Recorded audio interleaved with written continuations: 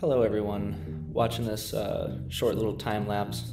I guess not so short. This will probably end up being close to 10 minutes long.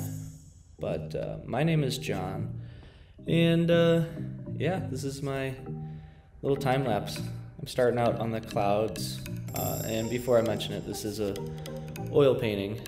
And no, I did not prep the surface because it's really a practice painting.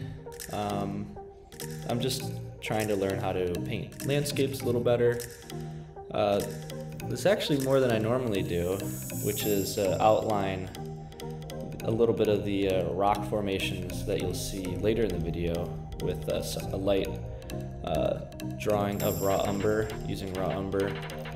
But typically I don't really even do that, so I'm trying to tighten up my paintings a little better. They are looser normally, and I deliberate on them a little too much. So I tried to rush through this just to get another painting under my belt, and really kind of turn the faucet of dirty water.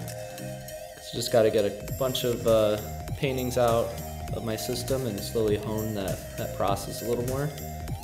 But yeah, the landscapes I'm kind of new to. I've done portraits before, and watercolors is what I started out on. But oil painting landscapes have been a little more of a draw to me because they're so difficult. There's an artist I follow, Renato Machio. He is just fabulous at painting, and especially landscapes, really drawing the beauty of a landscape, out of a mundane picture. Whether it's a puddle or something like that, he can make it look so beautiful and so effortless too, because his paintings are actually quite loose, even though when you step away from them, they look very, very tight.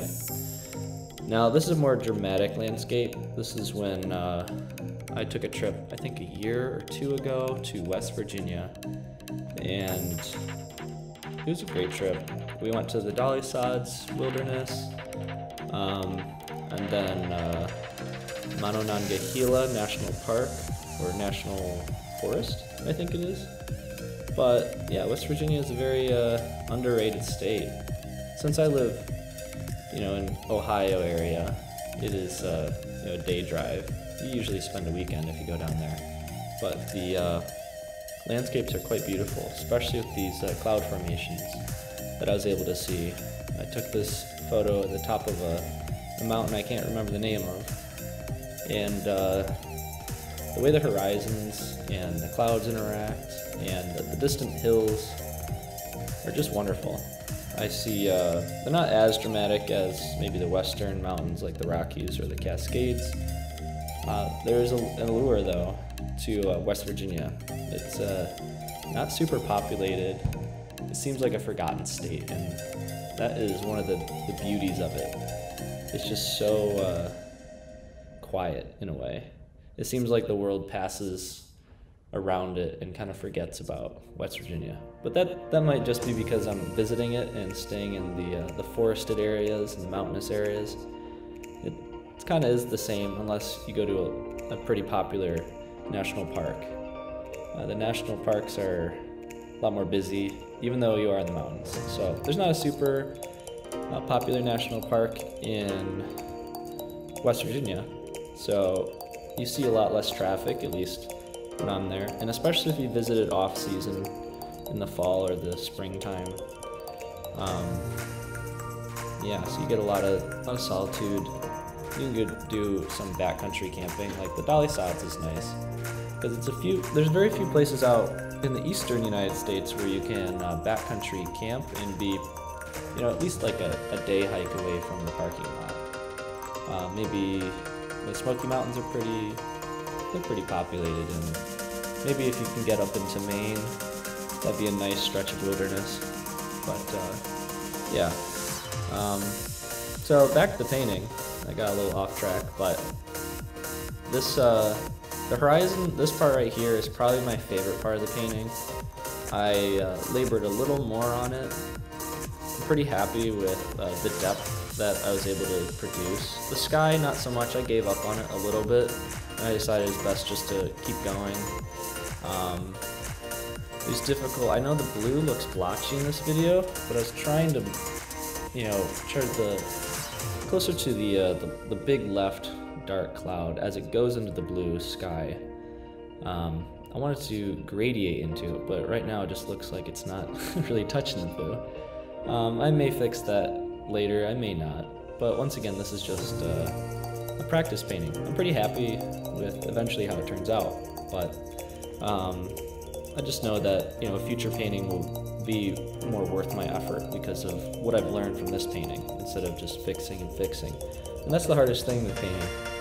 I've learned from my brother. He paints a fair amount, and he's rather accelerated quite quickly. And it's just because he doesn't keep trying to fix paintings, and that is the hardest thing, because when we paint something or make music, or I've never made music, so I can't say that, but when I'm painting, I want it to be something I'm proud of, especially if you spend a couple hours or even a couple days on it. It's hard to not feel like a failure after having finished something, and it's where the mistakes are. But right now, attempting to move on to another painting seems like the best way to improve. And this painting is not, I wouldn't say super good, but compared to my previous landscapes, I think it's a really good step up. It shows some depth. I don't get lost in too many details, and it really produces you kind of know what you're looking at. I guess that's a win. When you know what you're looking at, I think that really helps. From far away, it looks good.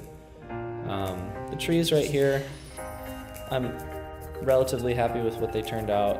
I've never done loose leaves like this. I really abstracted out these trees just to try and get shading and the light tones in there. The cliff band I'm painting right now, that was pretty difficult too, because once again, I love to over detail things. That's just my habit. And to slowly loosen up the painting, and to especially work with values so that it draws in the viewer to the foreground, and then also maybe pulls out the viewer to the distant horizon. That's really hard, because when we're looking at painting, I feel like at least I trick myself into thinking that values are a lot deeper and harsher farther away, and that's really just because my eyes are drawn over there. But if you really look at a painting or a good picture, there's a lot more blue tones in the distant horizon, and a lot more brown tones closer to the foreground, and it's hard to produce that. But by trying to remain in that sort of mindset, I think it's helped build a little more depth in this painting. But once again, there's obviously exceptions to the rule, and I think so far I'm just following the rule. So I've noticed a lot of my paintings typically are just really brown or really blue. Reds seem to be hard for me to work with. I know there's no reds in this painting. My photo reference didn't really have any reds. It was pretty bluish and stormy looking day, so that was helpful. But super difficult ones are often just trying to do maybe a sunset in the distance, and you want to convey depth, but there's like these warm red tones. I don't know. Maybe I'll figure that out later, but right now, I don't really know. Oh, yeah, it looks like I skipped a time lapse right there. But you can see I'm working on rocks. And the rocks, they were really giving me a hard time. I'm not very happy with what they turned out. I wanted to stay loose, so I followed the shape of the rocks and the cliffs, and but I didn't really follow each individual feature. So as I get tighter and tighter, I'm really trying to decide, am I gonna be super messy, or am I gonna be trying to just convey what the idea of the rocks are. And so I lean towards that, trying to convey the idea of the rocks. And it's just, it came out alright, but I'm gonna have to work on rocks a lot more. They're supposed to look a lot more shiny, I would say, especially with the low light hitting them.